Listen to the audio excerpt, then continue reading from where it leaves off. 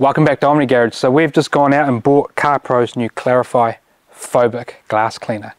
So this is just a traditional glass cleaner, but the whole idea is that it's got hydrophobic properties inside it. So you apply it just like your normal glass cleaner to the exterior of your glass only, and the hydrophobic properties of this is supposed to allow nice water beading behavior on your windscreen onto your side glass, so that, you know, ideally while you're driving down the road you get this nice water shedding off, and hopefully to reduce the need to use your windscreen wiper. So we're going to go over, apply it to this windshield of this Range Rover over here and see what kind of results we get. So this glass here is nice and clean, and I'm going to spritz it on just like you would with your normal glass cleaner that you'd normally use. Oh, straight away I can smell. This is the banana scent that the other CarPro Clarify product smells like. So they've obviously just used the same scent, which is quite nice. Banana smells a bit like those banana lollies. So the first wipe just feels like normal glass cleaner, but the second wipe, this is really slick. It feels really smooth. The towel's running across this very smoothly. So that's probably part of that hydrophobic properties coming into play there.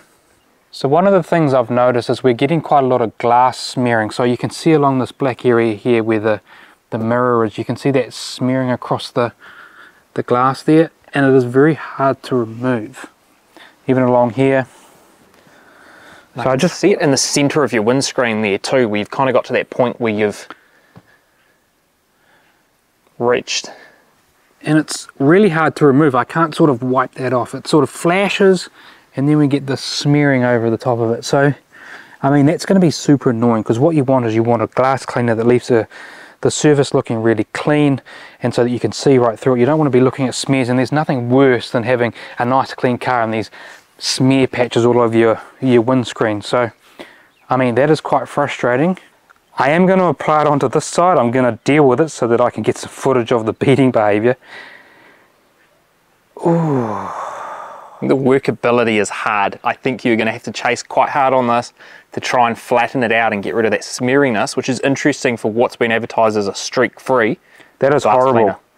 That is horrible. I had really high hopes for this, because what I would like is that every time I wash the car, you know, once a week or once a fortnight, instead of having a glass coating on here, I would apply this product, and it would be a product that you would apply to the exterior of your glass, just like you would with your bead maker, you know, your sort of hydrophobic properties that you'd put onto the paint, but onto the glass here with this product, so that I got that nice water behavior. And then I would probably not need to use a glass coating, because we haven't found a glass coating that we like. But that smeariness, that is terrible. So far, not good. So there's just the other side of the smeariness. So you'll be sitting in the passenger seat looking at that mess. Has anyone else had this problem, or am I applying this wrong, or have I done something wrong here? Because I've never used a glass cleaning product that has produced that much smear on there. I do like CarPro's new sprayers though. Yeah, such an improvement from their others. They have a soft feel to them now, and they don't feel like such cheap plastic. What I can see there is it flashes really quickly, but I can see the product almost being moved from end to end as you're dragging that towel along. What I'm talking about is if I run the camera up here, you can sort of see, I can see where it's left like smear traces. I don't know if the camera will pick it up. It's advertised as streak free, but I feel like what we're seeing there is a tad, it's a bit of smeariness almost. It's almost like when you apply a bead maker and you get this like, yeah, I can see it running up here. There? Just over right there. But I mean, if you wipe down on that and drag it to the bottom, I feel like that'll disappear, and it does. But you just moved it to the new area. You've just moved it to this spot here. I'm just got a clean towel here just to see if we can flatten this out a bit further.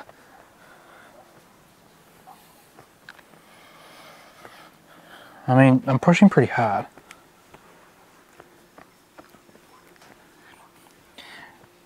You remember the Rain-X product that everyone used to use? It's kind of like that. You've really got to work hard at trying to move, and I still haven't done it. I feel like that's a lot of effort. I mean, that is better, but there's still some smeariness to it that's been left behind. Anyway, so the scent's quite nice. It was pretty easy to apply. Super slick on the second wipe off, but the smeariness is not ideal. we're going to have to drive with this for, you know, a wee while, and we're going to see what the water behavior is like over the next couple of weeks and see if this product gets better or worse, and we'll come back and give you some feedback later on. It has been about 6 weeks since applying this product to the windscreen. So my initial thoughts is that when the car was wet and it was raining, at about 50 to 60 kilometers onwards, we got some pretty decent water behavior. We got nice little droplets, and they would run up the back of the windscreen and off to the sides when we're driving. I don't think that is the best water behavior we've seen. Now, we have tried some glass coatings before. They perform way better than this product, but I think for a spray on, the water behavior of this product is pretty decent.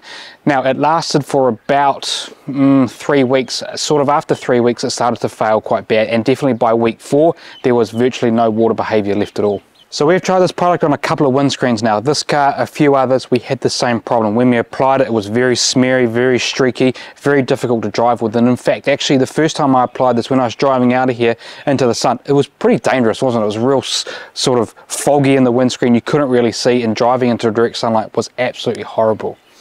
So applied it to another couple of cars, same problem. We tried it in the dry, we tried it in like sunshine, we tried it with a clean windscreen, we tried it with one that had just been cleaned with glass cleaner. We got the same result. And we tried a couple of different application methods as well. So you've seen us spray it directly on the windscreen. We turned down the volume as well and tried, you know, 3 spritzes rather than 6 or 7. And we also tried spraying it directly onto the towel and applying, and we still encountered that smeariness where we were literally just wiping the product from one side of the screen to the other. So where do we stand on this product? I really like the concept here. I really like the ability to have a glass coating and then to have a product that you could apply to the glass coating to keep topping up that coating and keep that performance going well. The concept is fantastic, and I think this is where we're going to see this product go eventually. However, CarPro here have made this product that's really streaky, really smeary to apply, and it's not something I'm really happy to keep going forward and using. It's a real shame. CarPro makes some fantastic products, but I think this has just fallen a little short of the mark. It's a real shame again, because we've watched quite a lot of YouTubers and quite a lot of YouTube videos who have used this product, have applied it to windscreens and have got great results, and seem, from what I can see through the lens of the camera, seem to be really raving about this product. Maybe we got a bad batch, maybe we applied it incorrectly, maybe it's not quite working well with our windscreens here. I'm not sure, but something's not quite right here. So if you have any ideas about why this hasn't worked so well in our applications, bearing in mind we have applied it to 4 different cars, kind of 4 different ways, then comment below. Let us know why this probably hasn't worked in our situation, because we're happy to try something out, because I think the concept of this product could go a long way. That's it from Omni Garage. Thanks for watching. Stay tuned for the next one.